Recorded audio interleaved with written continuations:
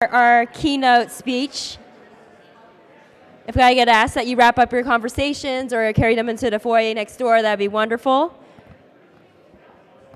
We're very lucky that Mr. Tom Steyer is here with us today. He just hopped off a plane and will have to jet soon after, so we do want to respect his time.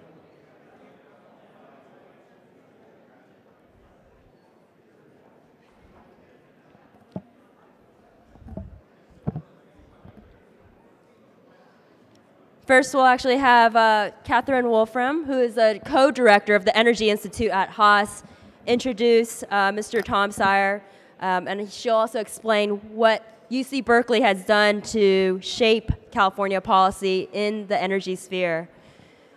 And then we'll wrap up after Mr. Steyer's keynote speech with words from Dr. Paul Wright, from the head of the Berkeley Energy and Climate Institute. Thank you very much.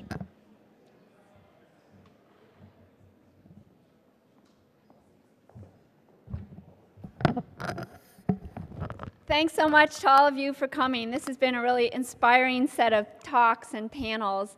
I'm Professor Catherine Wolfram at the Haas School of Business. I'm also the co-director of the Energy Institute at Haas. And it's my great pleasure to introduce our keynote speaker, Mr. Tom Steyer. The last time I was at a conference with Tom, I had the unfortunate task of following Tom. I had to present an academic paper after Tom's keynote, so Tom got the audience roused up. It was an incredibly inspiring speech, and then I had to bring people back down to data tables and analysis plans. So I'm delighted today to have the reverse, to precede Tom instead of follow him. Tom's the founder, and until several months ago, a senior managing partner at Farallon Capital, and he has literally thrown off his gloves and is getting down and getting his hands dirty in the fight against climate change. So he's widely known as a forceful advocate for clean energy and for action on climate change. I would say, this is my view of Tom, that he's done more to bring the public and probably more importantly, politicians' attention to climate change than droughts in the Midwest, than Hurricane Sandy, and then the increasing drumbeat of scientific evidence on the dangers associated with climate change. So I'm guessing that most of you in the room are listening to the music and listening to the drumbeat, but let me just give one fact that I think highlights the difficulty in Tom's task. I have a colleague at Haas who is a psychologist, and he's run a study where he's put people in two different, almost identical rooms, and he's asked them, whether they believe that climate change is a proven fact. The only difference between the two rooms is that one is hot and the other isn't so hot.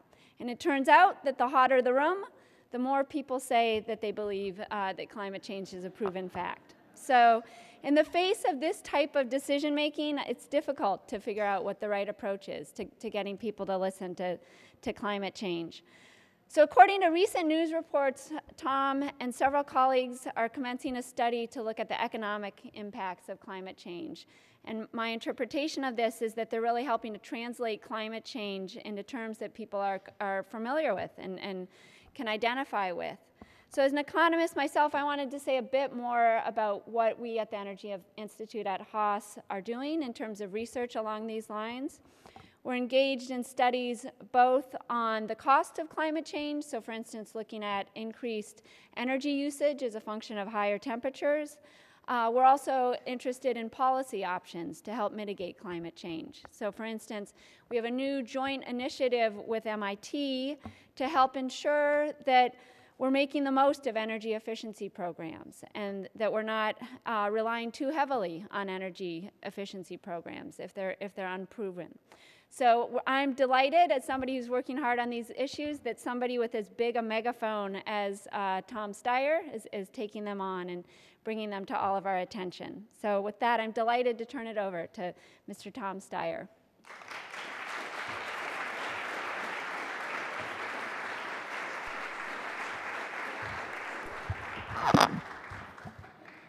So thank you, Catherine, and thank you guys very much for having me here. I know that Catherine described this as a keynote speech, but I would describe this as Friday afternoon.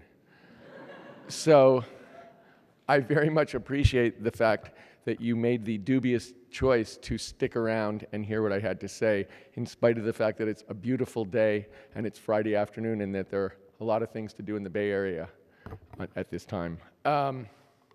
I also would like to say that being compared to Hurricane Sandy and the drought in the Midwest is one of the more flattering things that someone has said about me. I like to think of myself as a natural disaster in my own small way. And before I start, I'd like to make one last point, which is I spoke last Saturday before the football game to the returning class of 1968, who actually are a pretty neat class, and we had Dan Kamen and I and a couple other people talk to them, and I noticed that I thought I'd be polite and wear a tie, and I've been wearing a red tie to work for longer than the undergraduates here have been alive. And so I thought I'd be polite and wear a tie, and I realized that I was the only person wearing a red tie within several miles. And that was pointed out to me, but yet somehow I did it again today. So I'll apologize at the start, but I do have it on. I did quit my job. I had been a professional investor for 30 years. I'd been to business school. I'd worked on Wall Street on a couple of stints, and I started an investment firm, mostly for endowments and foundations, 28 years ago. And we had offices around the world in every continent except Africa. And I was highly overpaid and quite comfortable. We had really good systems. Life seemed to be very good, and I did quit at the end of last year. And I want to talk a little bit about why I think we're at a point where someone who purports to be rational would make that decision, and also why I think that actually we're going to win, and how we're going to do that, and why it is inevitable, in fact, that the people who are in this room, and I'm making some assumptions about the way you guys think, but why, in fact, we're going to end up winning and how we're going to do it. The reason that I got involved in energy is basically that I know how to read. And anybody who can read can pick up the paper and see, wow, there's something going on here, and it seems like a big threat. And this is not the first time I've ever had that feeling, because I'm older than most of the people in this room, but it happened there was a hole in the ozone layer, and there was acid rain, and both times you'd pick up the paper for a couple years and think, wow, there's something really wrong here. But that's why we have a government. And eventually they're going to take care of this. And eventually they did take care of it, and so I could go back to sleep. And in terms of energy, it's the biggest industry in the history of the world, and I kept reading, and it kept not getting solved. So I started to think, that there was something I should be participating in about it, and my wife and I started to endow some research at different universities to say, universities are a locus of thought. Let's try and push it a little faster so that we can solve this problem a little sooner, because it doesn't seem from reading the papers as if, we really have our act together.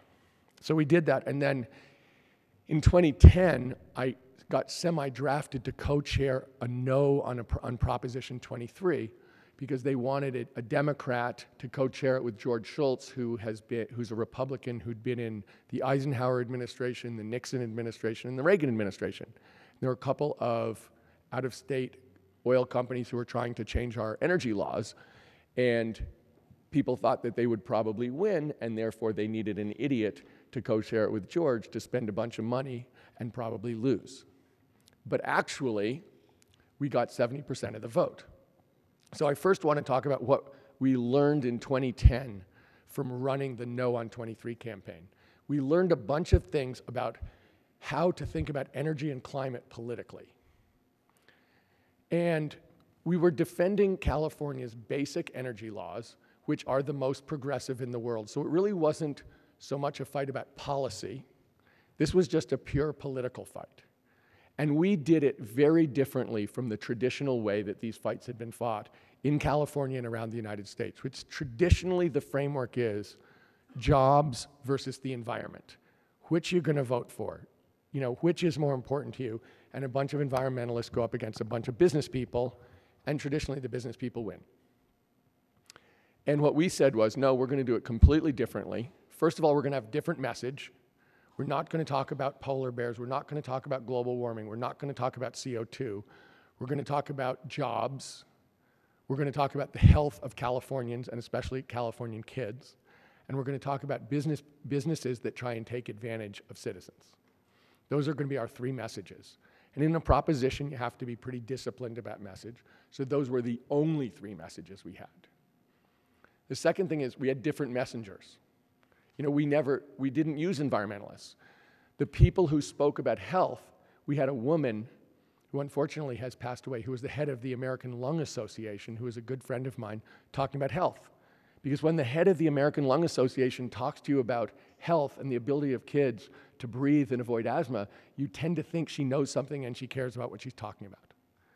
And when we talked about jobs, we had business people talk about jobs, or we had organized labor people talk about jobs, because you figure those are the people who spend their time thinking about jobs all the time. If they say this is good for jobs, presumably they have some credibility and know what they're talking about. So we had a different message, we had a different messenger. And we also had a different coalition, because from the very beginning, I like to read polls. Believe it or not, polls are super interesting. And I like to read election results too, and I like to get them broken down as much as possible, because the more broken down they are, the more you can kind of infer who cares about things and why. And if you do good focus groups, you can take it a lot further than that too. And basically, what people think about the environment is not true in terms of voting patterns. The number one group in California, I think at this point probably a lot of you guys do know this, to consistently vote 20% ahead of the averages in terms of energy and the environment and climate is Latinos, number 2 group Asian Americans, number 3 group African Americans. So when we were going to build a coalition to try and defeat Prop 23, we absolutely knew that environmental justice and environmental justice groups that reached into the different communities in California had to be a central part of what we were going to do. And that was it. All of those things were changes. Message, messenger, coalition, all of it was different. And we got 70% of the vote. I mean, we had some things break our way. In fact, the Giants were playing the Texas Rangers in the World Series about the same time, which was just a fluke, but. So then in 2012, we ran a positive prop, which some of you might know about, but which was Prop 39, which basically was changing the way out-of-state companies pay state income tax because they'd been getting a break that was ridiculous. There was a loophole that was worth $1 billion to the state of California. And we said, close the loophole, use half of it to retrofit the schools around the state for energy. The energy savings will go to the schools. We'll have better HVAC systems so the kids can breathe better. There's a huge health impact. Plus, we'll reduce our carbon footprint and do a good job on energy. Plus, energy efficiency is a huge job creator. So we had like 9 different reasons why we thought this was a great thing for the state of California. Now, when you think about it politically, it's Prop 39. Like, that means there are a lot of props that come before it. Second of all, it's complicated. You know, most propositions, if you want them to pass, you have to be able to explain it in 2 words: death penalty, 3 strikes, marriage equality. I mean, you gotta have something where people go like, I get it. I don't have to spend a lot of time on this. Okay, I told you there's like 4 different things we were doing, so it was complicated. It's a presidential election year. There were a lot of high-profile props on the ballot. So the question was, how are we ever gonna get anybody to focus on this? George Shultz, bless him, co-chaired it. We worked really hard on getting a huge field effort. So I don't know how much you guys follow politics, but field is basically going back to the 18th century. That's when you go knock on your neighbor's door and say, do you know George Washington is running for president? And they go, really? He sounds good. Who else is running? So what we did is we wanted to have a huge field effort because, in fact, the way things work now, that is the most effective part of politics, crazily enough. We are back in the 18th century. But the problem is it's really hard to motivate 37 million Californians to talk about Prop 39. So what we did, but actually, we worked together with organized, we had the same coalition. We expect we're better on the business. We've been organizing clean tech businesses now for 2.5 years. So we actually have a pretty good business voice in about 20 states of the United States, but definitely including California. But we worked with organized labor to push yes on 30, no on 32, yes on 39. And they knocked on 5 million doors. So if you think about that, getting to 5 million doors is an incredible feat in the month before an election, and getting 5 million doors to hear about Prop 39 was something that, honestly, I was shocked to think we could accomplish, and we really could never have accomplished it on our own, regardless of how much money we spent.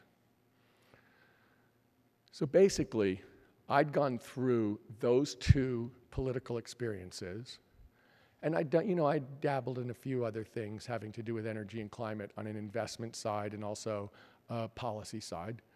But basically, it didn't seem to me like we were any closer to getting the kind of policies that we need. And I want to talk a little bit, because I don't think the policy part here is that complicated. But I didn't get the sense that we were going where we wanted to go, and I got the sense that this urgency of this problem and the significance of this problem was more than I'd thought. And I think, I guess everybody thinks of themselves as being coldly objective, so that puts me in the other 7 billion people on the planet, but I thought I was being objective about it. And so I quit my job because I felt like, look, I'm 56 years old. This is something where I feel like there's a problem here, and for some reason, our system is not fixing it. And our system fixes most problems very effectively. But for some reason, this wasn't happening, and I thought, you know what? All the jobs I've taken on in this so far have been basically being the garbage man. Everybody knows someone has to pick up the garbage, but not a lot of people get in line for that job. And I thought, maybe this is the reason this isn't happening is this is a job that someone needs to do, and I need to figure out what I think that job is, but maybe it's not an attractive thing to do. Maybe there aren't a lot of people who really think this is what they want to spend their time doing. So I quit, and we spent a few months trying to figure out why this wasn't happening. What was wrong? And basically, it really isn't about the science. I know you guys all know in this room that the IPCC came out with their 5th, report, I think 2 weeks ago today, and basically they were 95 to 100% confident that the planet was heating up and it was caused by human activity. So, there is a significant disinformation campaign like the one that said, we're just not sure if smoking causes cancer. We need more time to see what happens. And there's a disinformation campaign out there that basically says, we're just not sure if there is climate change. And if there is climate change, we're just not sure if human activity relates to it. And if there is climate change caused by humans, we're not sure it's not good. It's because I actually went to go to their website to follow it. And actually, it was like a legal brief. A, my client was not near the liquor store. B, the liquor store may not have been robbed. And if it was robbed, it was probably good that it was robbed. So it's not about the science. It's also not about the policy. I do want to get to this in a short while. But basically, from a policy standpoint, this is pollution. And we have dealt successfully with pollution since 1970 when we passed the Clean Air Act and the Clean Water Act. And frankly, California has led the way in how to deal with it, both from a cleanup standpoint and a policy standpoint. So when we think about the two issues that I mentioned that were big in the 80s, which was the hole in the ozone layer and acid rain, in both cases, under Republican administrations, they changed the policy. They basically included the costs of pollution in the costs of doing business, and lo and behold, business solved it much faster, much more effectively, and much more skillfully than anyone had imagined. And in fact, if you go back and read the Wall Street Journal editorials, they start with, there is no such thing as acid rain, and if there is, it's not caused by business. And if it is caused by business, it'll bankrupt us all if we have to deal with it. And then, by the time they passed the law, American business solved it really fast, and that was the last time you ever heard about that in the Wall Street Journal. So I don't think this is about policy. This is about politics. And if you look around the United States of America, this is a huge political failure on a national level. We came very close, in some people's opinion, but not mine, to a climate bill in 2010. And we're nowhere close to it now. And you can't pick up the paper and think that we're going to have a significant policy achievement on a national level in Washington, D.C. on energy and climate in the foreseeable future. It's really impossible for me to imagine that right now. There'd have to be a wholesale change in Congress and the Senate to get the kind of votes to pass that. So from my point of view, it looks very much like a political failure. And so we tried to figure out what to do about that, whether that we could add anything to that. So we came up with a mission statement. And it turns out one of the annoying things about me is I really believe in mission statements, because it's really hard to accomplish something if you don't determine what it is you're trying to accomplish. And a lot of times when you work with a bunch of people, you all assume that everybody agrees with you and that you all agree in what you're trying to do, but it turns out you don't. And so you have a very difficult and controversial conversation where you describe what you think it is you're trying to do, and they explain that you don't know what you're talking about. And that's actually a really helpful process, because that's how you define what it is you're trying to do together. So the process is every bit as valuable as the mission.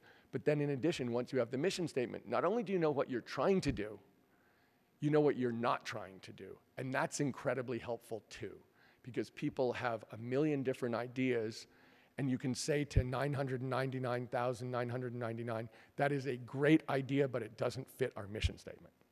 So here's our mission. Our mission statement is to act politically to prevent climate disaster and preserve American prosperity.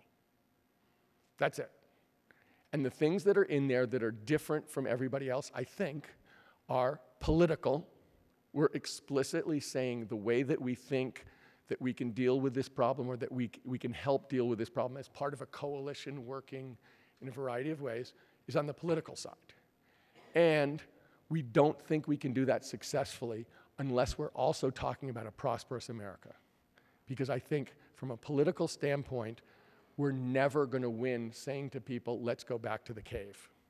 Now is really a good time for the Brontosaurus burger. No. We really have to be able to explain this in a way that it's actually going to hit people in their gut in a good way. That this is not a terrible thing, that this is something that we're going to accomplish, that's going to be positive, and that we're going to profit from. By the way, I'm sure everyone here knows Cal's mission statement motto, let there be light. I did not know that, but I love that. And in particular, I love that because this is the thing I worry about, let there be light. Cal is actually all over this topic in terms of research, the different labs, and the policies. So I'm actually very, very impressed. So let me just talk for a second about how we're going to overcome this. I'll go into a little detail, but basically, and I like to say this to the people who don't like what I'm doing, that the three things that I think I stand for and that we're going to fight for are democracy, that we believe the way to change this is the old-fashioned way, 225 years, go to the ballot box and vote. Democracy, capitalism, that basically we're going to rely on the system of our citizens, our initiative, our innovation, our research to come up with the ways to solve this, and full cost accounting. And I did go to Stanford Business School, so I have an unusual sense of why accounting can be a really important thing. But from my point of view, I say full cost accounting, and other people think boring business jargon. But as a business student, full cost accounting to me says complete truth and recognition of costs. Because what we're really dealing with here is a choice by an industry to try to continue not to pay for their pollution. And so, if you give someone the right to dump their garbage in your yard and charge for garbage removal, they're going to like that, and they're going to make a lot of money doing that, and they're not going to want to stop. But that doesn't make it right. So if you take those three things, it's very hard for Tea Party people to think that they're against democracy, capitalism, or full cost accounting. And those are the three things that we really believe in. Now let me say this. What does it really mean? What are we going to do politically? We think we can go and work in elections. We think that is how America changes. So right now we are working really hard in an election in Virginia for governor. Strangely, Virginia elects its governor the year after a presidential election. So that's actually the first Tuesday in November 2013. One of the Tea Party candidate has sued the University of Virginia for fraud for teaching climate science. Perfect. He's a big Koch brother recipient. He's everything. And when we started, he had a 4-point lead. And there's a lot of water that's got under this bridge since he had a 4-point lead. But there has been, he is a guy who had a very different reputation in Virginia when we started than he does now. So when we originally started, he had a reputation for probity, which I think was unfounded and which I think no longer really exists, because he'd done some things, including relating to energy. So he had, as the Attorney General, sent memos and worked with an energy company to teach them how not to pay the lease payments they owed to Virginia citizens, and then had taken a $100,000 campaign contribution from that company as in his governor's race. So that is one of the things where, when you think about it, it's kind of like, wow, who would really do that? And if someone did that, would you think that would be a suitable person to be the governor of your state? Most people, including conservative people, because he did this actually in the most conservative part of the state, the part where there are coal mines, where there are the people who are really the poorest in the state of Virginia live, and he did it to those people. So he, in effect, was doing something that was going to alienate the people where he would have the highest percentage of voters in a normal election.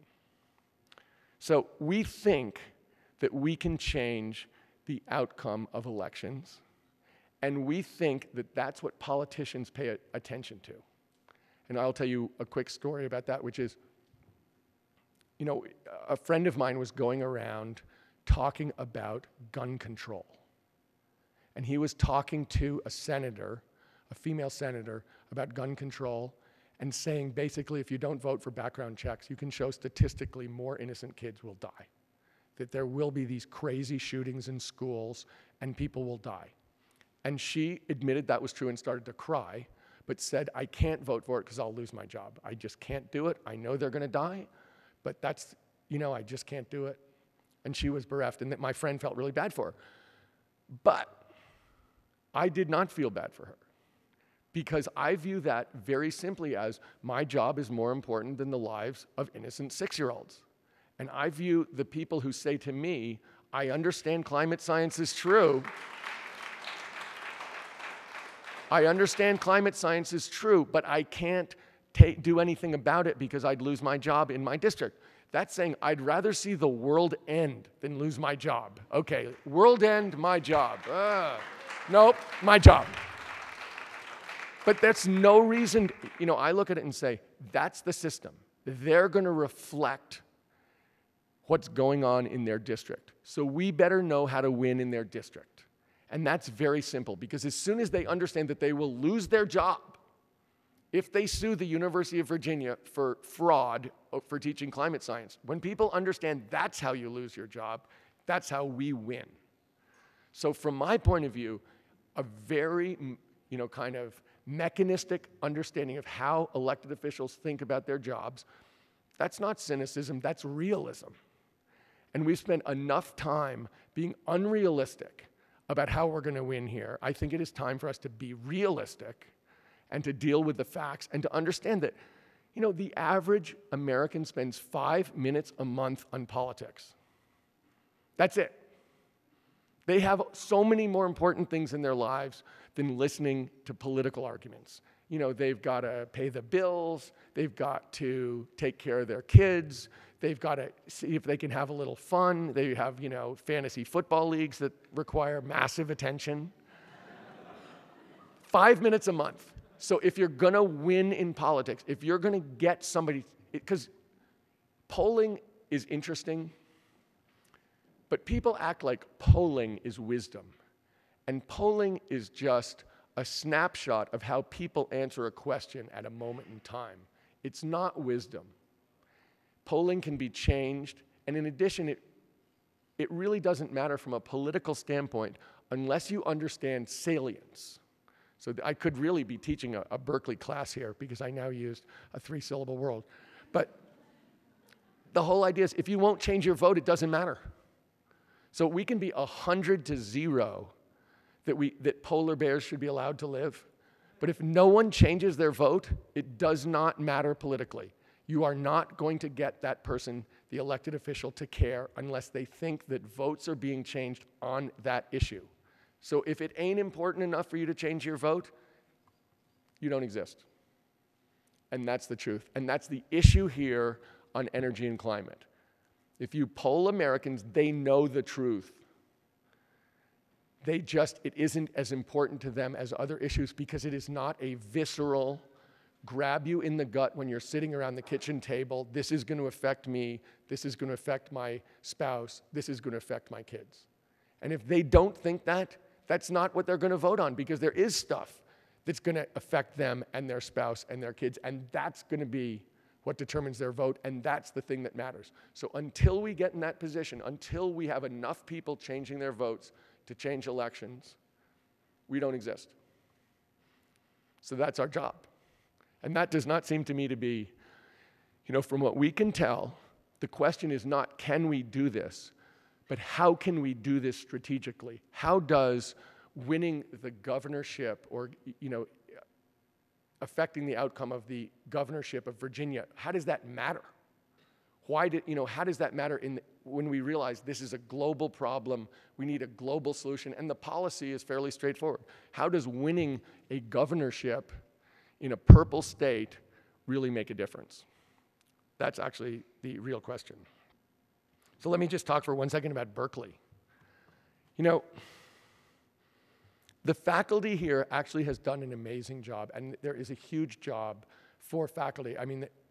I think people here know a lot about policy, and that is a huge deal. And so in terms of when I say policy isn't that tough, the assumption there is that we have brilliant faculty members around the country who actually know the right answers in a very complicated industry and could put it together when the time came.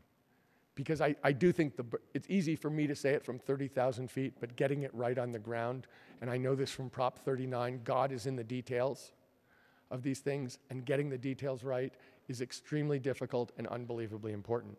So I think that's one place where there are lots of people here who do yeoman's work all the time on that.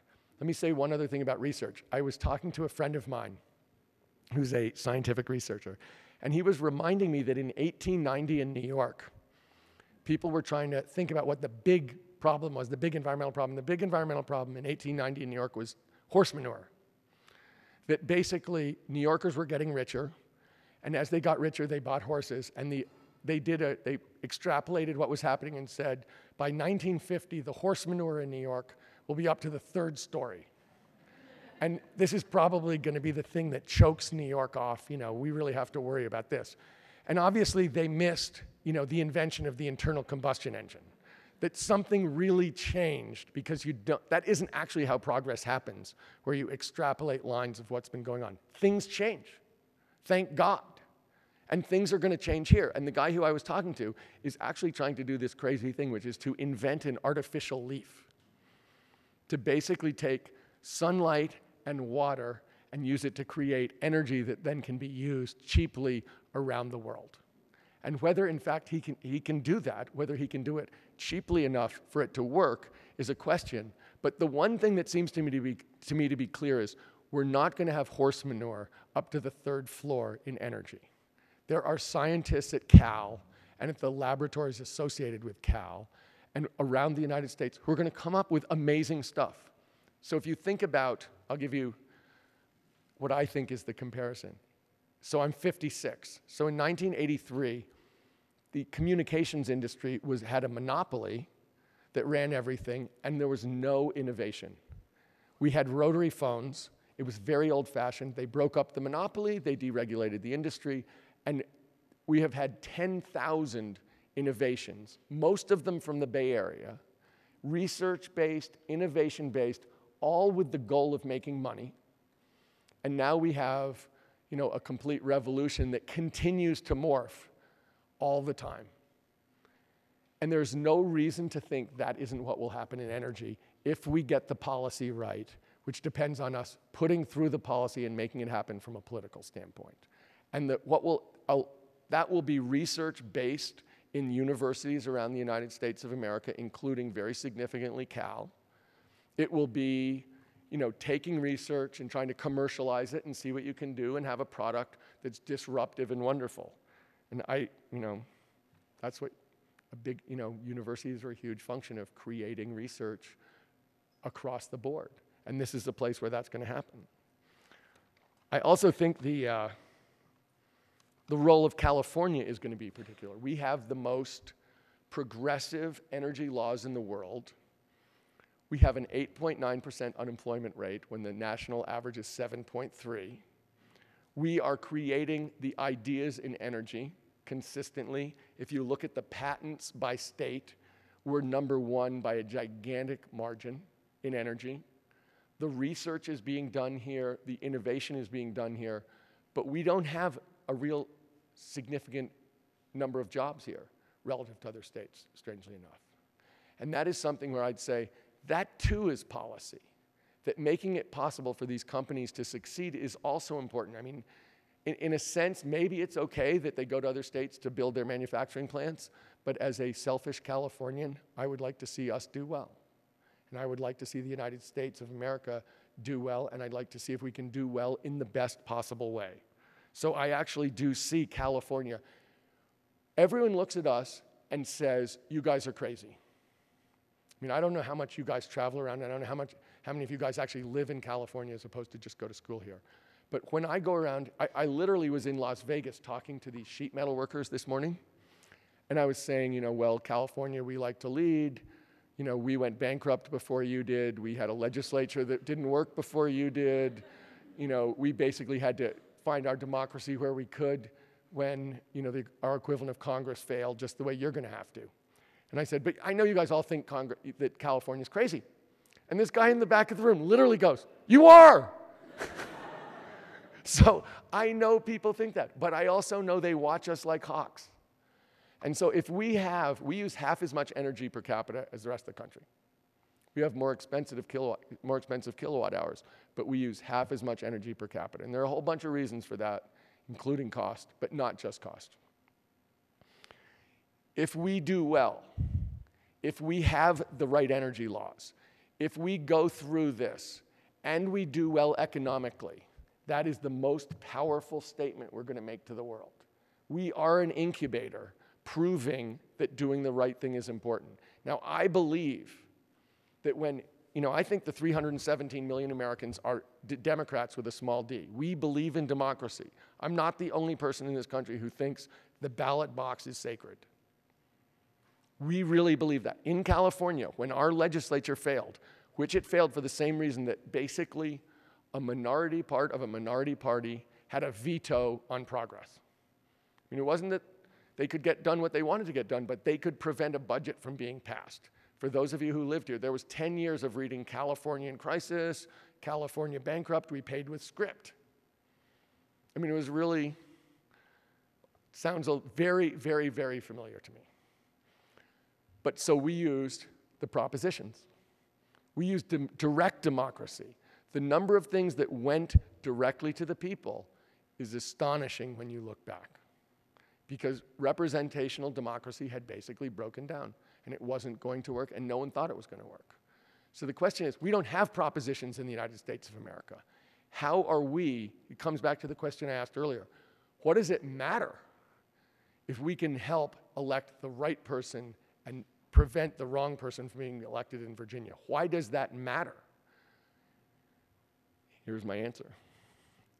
And this is a thesis that is untested, but this is what I think. We are going to have to lead on this as a country. This is a global problem that needs leadership, and we are not going to be the only leaders, but there is no coalition in the world that can deal with this problem without the United States of America. We have the political credibility, we have the technology, we have the financial clout. Believe it or not, I still think we're very trusted around the world to try and do the right thing. I don't think there's any other country that can fulfill that role, although we will obviously need partners in leading the way. So from my point of view, when we think about why does Virginia matter, it has to be a question of how are we going to get to a place where we lead or participate in that coalition to change the world? And the answer is, if it's not going to come out of DC, then it's going to have to come from a combination of states. And if we can get a combination of states working together, which I actually believe we can, we're not going to get all of them, leading the way. Not only can we lead the way and hook up with other countries, but in addition, that puts enormous pressure on Washington to act. And if they don't act, then we'll just keep going. Because the truth is, we have to have a strategy to win, not a strategy to fight. I'm not interested in fighting. I am interested in winning. And if we have a strategy where we just try, we just kind of keep going, come on, someday it'll work, I am not interested. I have to believe that we have a way to win, and this is a way to win.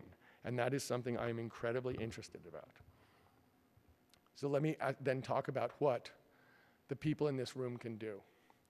Because I think that, to a large extent, the majority of Americans know this is a problem, and they think it's an overwhelming problem that they can't address. And that there's nothing for them to do, and therefore, there's no point in spending time on it, because if you can't affect it, let's just forget about it and have a slightly nicer day. I mean, who really wants to dwell on this? Well, the first thing I'd say is we will inevitably win this, because the facts ultimately come out, and everybody now knows that smoking causes cancer.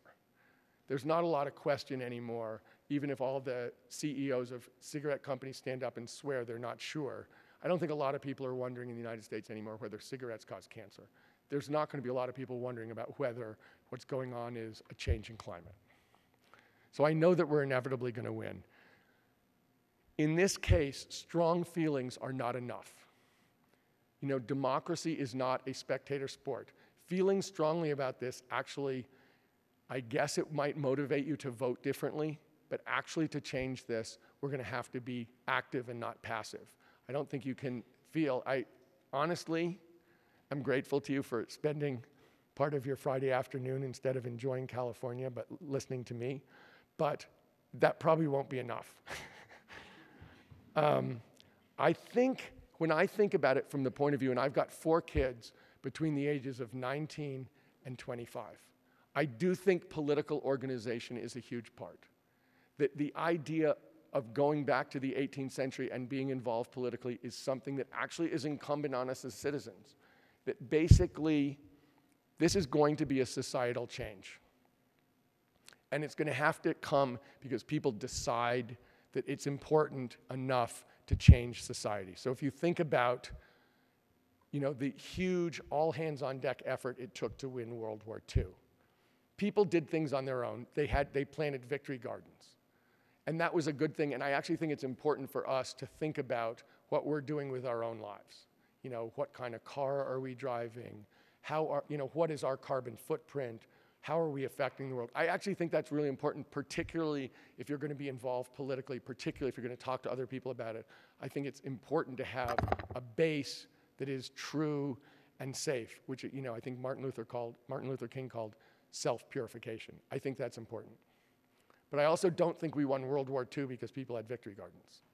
I think that really to change this, we're going to have to make a societal change and put in the policies that are going to enable the whole society to do things differently. So in World War II, we did not make passenger cars in Detroit. We made tanks, we made ships, we made airplanes. We did not make passenger cars. People went off, they picked up rifles and went off and had to do a really dirty job. This is not a really dirty job by comparison. This is a really easy job by comparison. But we're going to have to actually do it. So I look at this and say, for the people here, you have to be involved politically if you really think this is the generational challenge. I don't think you cannot do that. And the second thing is, I think it's really important for people to get good at something. that if you are, I had dinner with some people who are, they retrofit commercial office buildings. So if you think about a normal job, it's basically taking a rundown office building, a C office building that is crummy and the systems are old and fixing it up, but they're doing it from an energy standpoint. Actually being good at fixing office buildings, you then can put this to work. This can be something that shapes the way you do a job, but actually doing a job well, whether you're a lawyer, a business person, a venture capitalist, or you fix up office buildings. This is a way to inform your life and give it meaning, which, believe it or not, when you get to be 56 years old, is going to seem really important to you.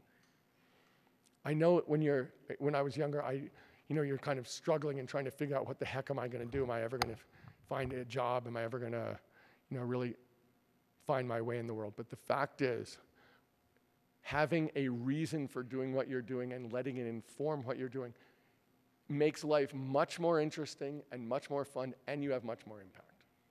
So when you think about how this is going to work, I think the two things that you can actually do are let it inform what you're getting good at and try it really hard to be good at something, and be involved politically in an active way, because those are the two things that if we do, we will solve this. And I'm highly confident that the American people will change energy from being an extractive, kind of dopey industry, although we happen to be really good at the technical parts of it, to an innovation, research-based industry where, like telecommunications, we blow everybody's mind by coming up with stuff that no one had ever thought of. And I promise you, in 1983, no one had thought about the gamification of the web. They'd never thought of the web. They'd never thought of gamification. The whole idea was ridiculous. That's where we're going to have to get to, and that's where I'm highly confident we will. Thank you.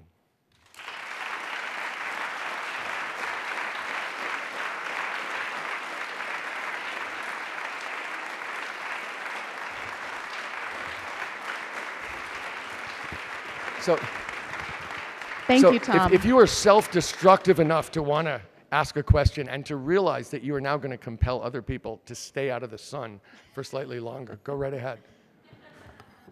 So we had note cards going around. Those have been collected, and also questions that were posted to the app.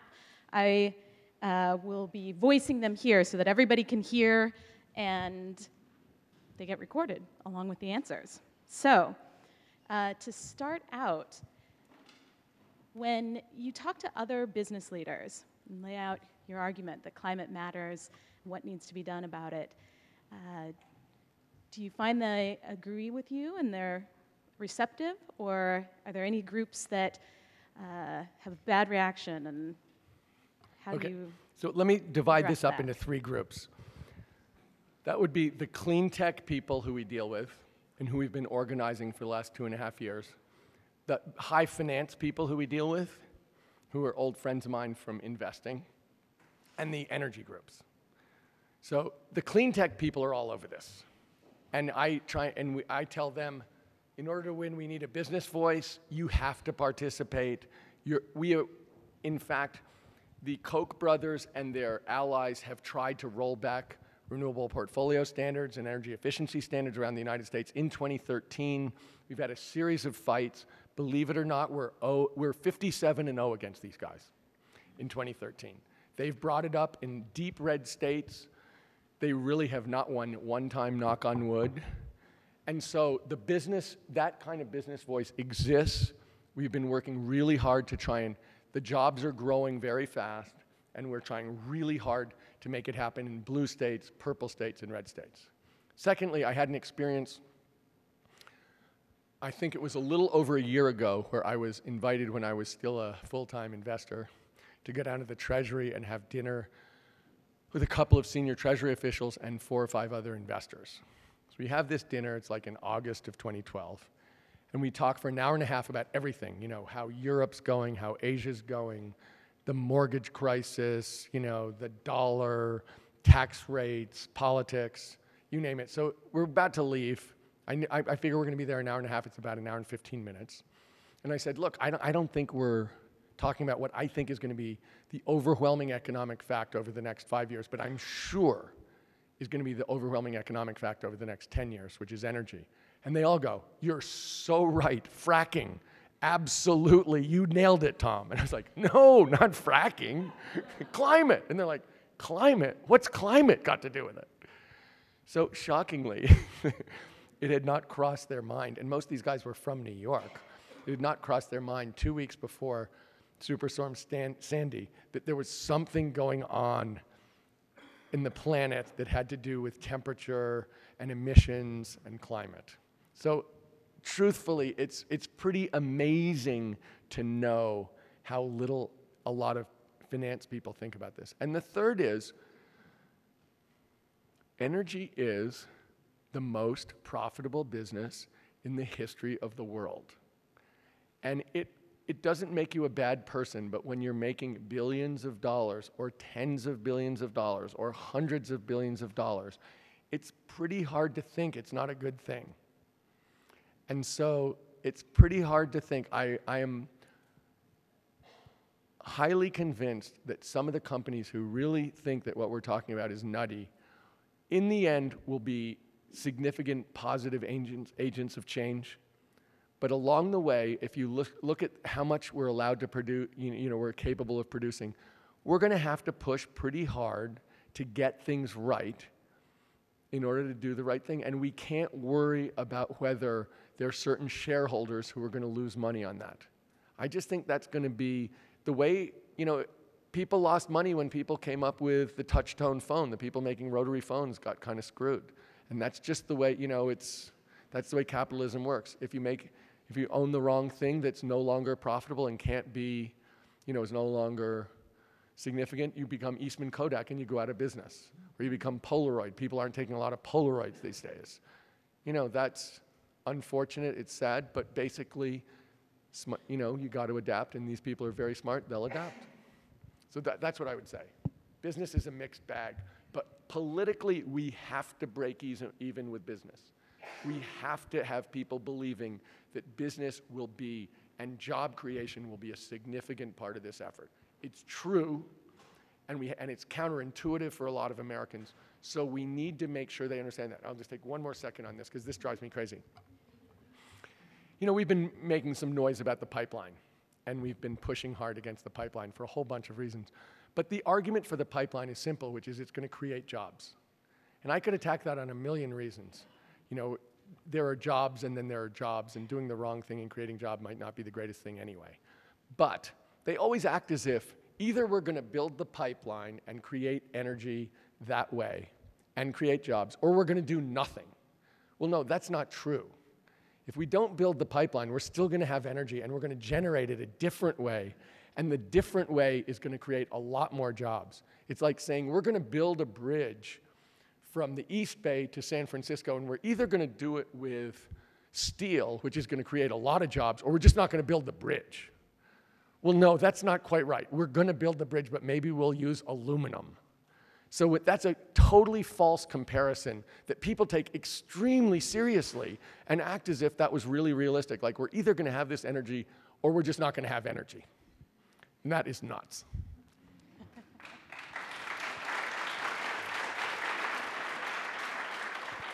Well, you tee up the next question pretty well, because this question asker wanted to know that, as you alluded to green job initiatives earlier, do you think that something is lost by focusing on jobs and economics and making the argument to people who care about that rather than environmental impacts of our decisions and really honing in on the personal?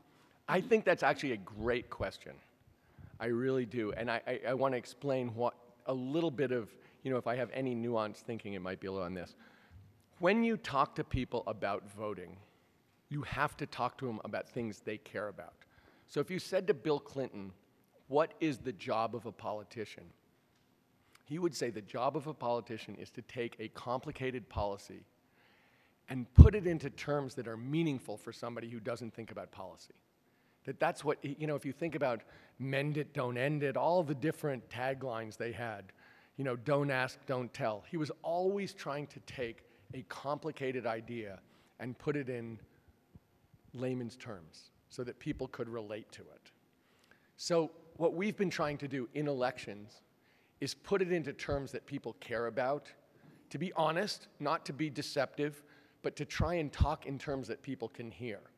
And there's a drawback to that, which is it's also really important that people in our society understand that we have an urgent crisis to be dealt with.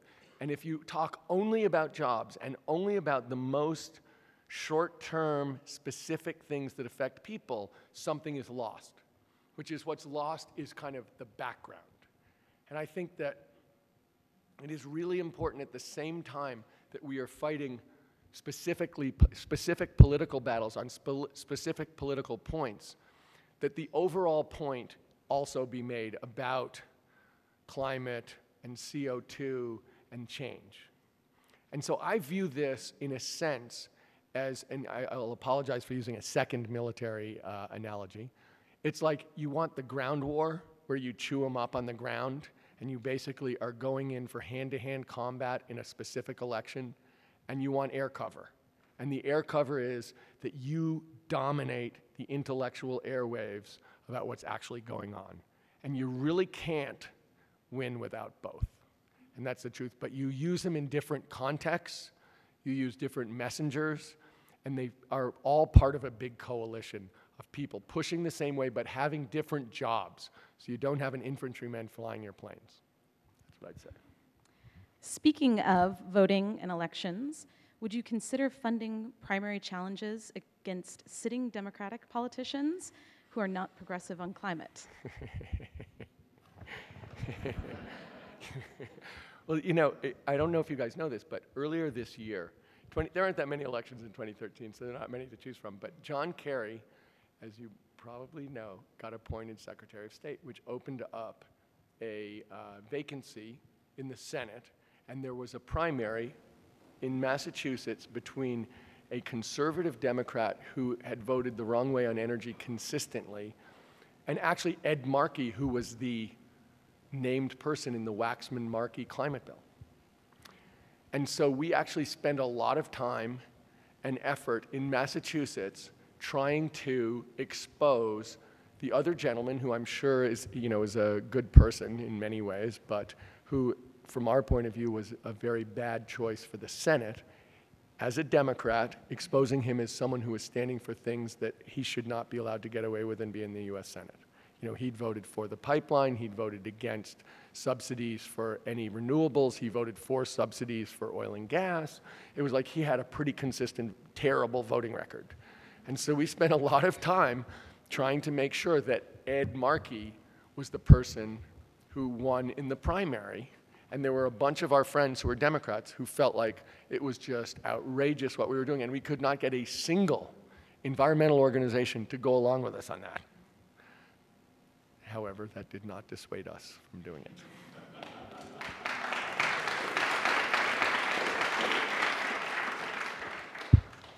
And just one last question, because we are out of time now.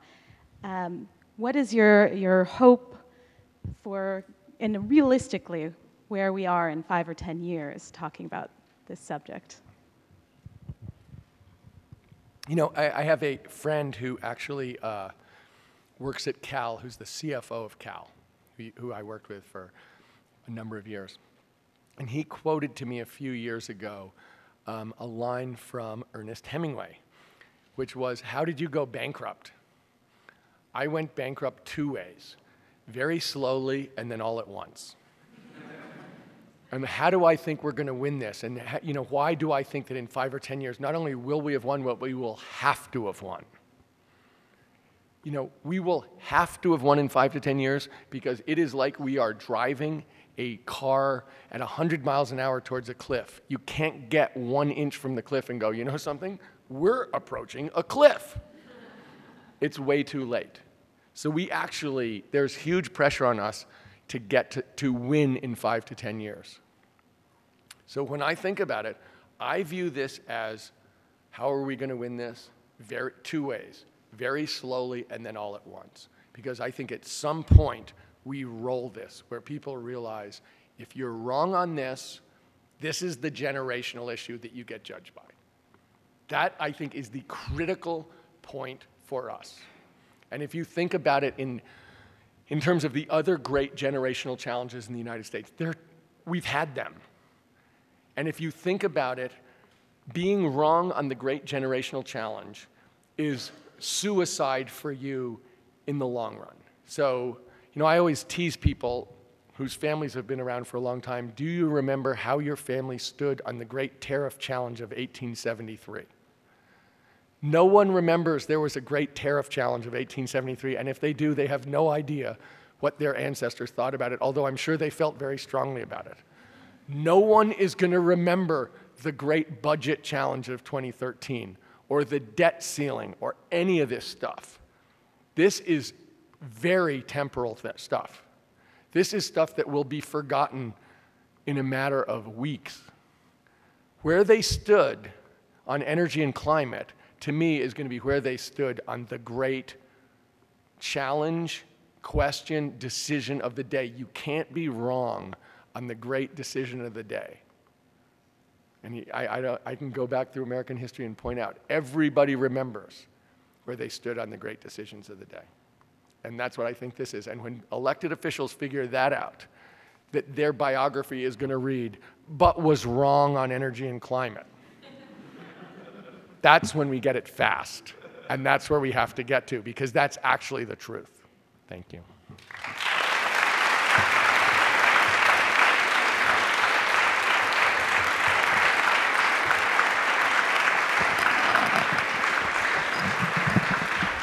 A big thank you to Tom Steyer. That was an inspirational call to action, taking the big picture and making it relevant at the federal level and also at the personal level.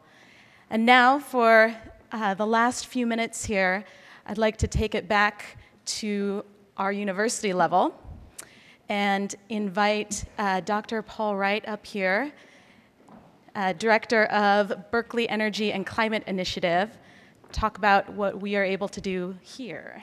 Thank you. I just have 5 minutes to tell you that I'm another guy that quit his job recently. I'm serious, because I was running an organization on the north side of campus called the Center for Information Technology Research in the Interest of Society, or CITRIS. It's that large 7-story building on Hearst. And so around Christmas time, Paul Alivisatos at the lab and the chancellor, then Bob Bourgeneau and Graham, asked me to switch from being the CITRIS director to the BERC director. And just like Tom spoke then, I felt that it was my job, my responsibility to do that. And so as of July 1, I've started organizing the BERC Energy and Climate Institute. You saw Danny Cullenward speak earlier on. He's our fellow. Sean Waihira over here is our analyst, and the three of us are a small startup in terms of doing it to make this all big part of the picture. Now, you know, I'm also a mechanical engineering professor, and my bench science is to do 3D printing of batteries, so this field is very dear to my heart also. Now, you know, BERC, the BERC Energy and Climate Institute, is set up to integrate the whole of the lab, the large lab up on the hill, and also the whole of the campus, so everybody in this room can play some kind of role in being proactive in BERC. A large part of one of our big quadrants is the policy, law, business aspect, so everyone in this room could work with one of the professors in the business school, the law school, and so on, the Goldman School, to work in that quadrant. In the tech quadrant, we have all of the Energy Biosciences Institute, energy efficiency, and the large groups that are in engineering and science that do the basic technology and science. What's also interesting, and why BERC is so important in this area, is that we have a lot of large groups in carbon sequestration. Many of them are on the Hill, some of them are in the College of Chemistry, and this differentiates us from most other universities to have that deep bench science in sequestration, because after all, we've got all the carbon in the environment, we've got to keep cleaning it up. And then fourthly, especially in the College of Natural Resources, are large groups that do adaptation and mitigation, because as we know, sad but true, the carbon levels are going up. We're having more and more storms like Sandy, and we already are on a trajectory which is dangerous, and we need more scientists in carbon and in the adaptation part. So students, Abigail and Grace asked me to specifically address how students can get involved. We do have a little bit of money in Becky to fund SWAT teams of students to do things like a heat map of the campus to see where all of those energy programs are.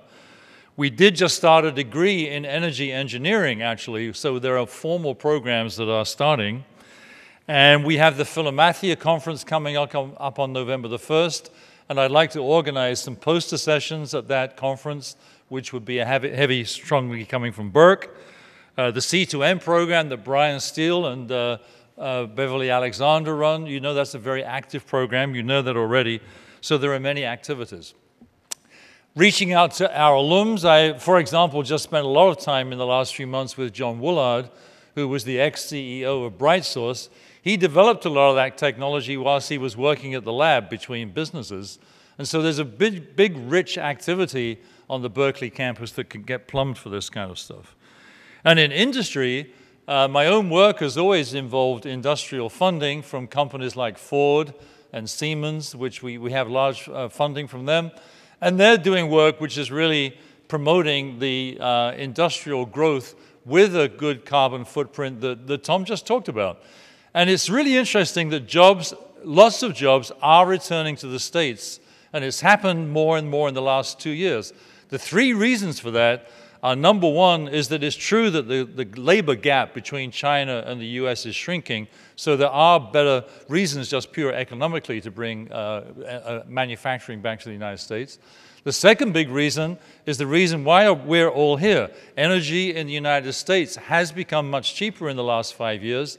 And with the innovations that we're promoting in these areas like solar, wind, and so forth, we're going to get even cheaper energy, and that brings jobs back. Thirdly, one that doesn't quite often hit the headlines is that because of the fact that Ford, Chrysler, General Motors, GE all had to compete with Chinese cheap labor, manual labor, a lot of investment in the last 2 or 3 decades in flexible automation has really made our work environment much more flexible, and so we have a big advantage in that regard. For example, I took some students to the Tesla factory just a few weeks ago, and if you walk through Tesla, it's just manned by KUKA robots and Shure processors, the presses that make the cars. This is a very high-tech operation, and if we make more companies like Tesla, like GE Wind Power, like First Solar, these are the companies that can really make America a fantastic place to create jobs and be innovative. So, I want to join Tom and say, I'm another person that quit their job to really make this happen. I also have 4 children, one of whom is very young, and I'm really concerned about the climate, I'm really concerned about energy, and that's why I'm standing in front of you. And in a meeting the other night, to close with a little bit of humor, I want to inspire you. If you've been driving around the Bay Area in the last few months, you'll have seen these signs from Prudential Insurance Company. They're blue and yellow. They look like Cal colors. They're talking about retirement. One of them says, 1 in 3 children born today will live to be 100. There's another one that says, the first person that's going to live to be 150 is alive today. So which one of you in this room do you think that is? It's an interesting thought. If one of you lives to be 150 and you simply take the data, I'm not talking about complicated science, the data that's coming from the top of that pure air on the top of a mountain in Hawaii crossed 400 parts per million a little while ago. You all know that. Everybody in this room must have read that. And my students and I just went to the NASA website where there's a quadratic equation that you can fit that experiment. This is data, it's not experimental data. You fit that curve is going to hit 800 around the time that my youngest child and my 2 grandchildren are going to be 100. The person in this room that might live to be 150, if they're on that curve, are going to see carbon levels of 1,200 parts per million. That's untenable. If it was 1,200 parts per million in this room, you'll have already gone to sleep and not listening to me. Most of you seem to be looking at me right now, so I don't think you're asleep. But these are amazing data, and that's why I quit my job. That's why Tom quit his job, and that's why I'm here today, and why Becky and all of you are far more important than anything I can do. Let's do it together. Go Bears, and we're going to really make a big difference to this energy and climate environment. Thank you.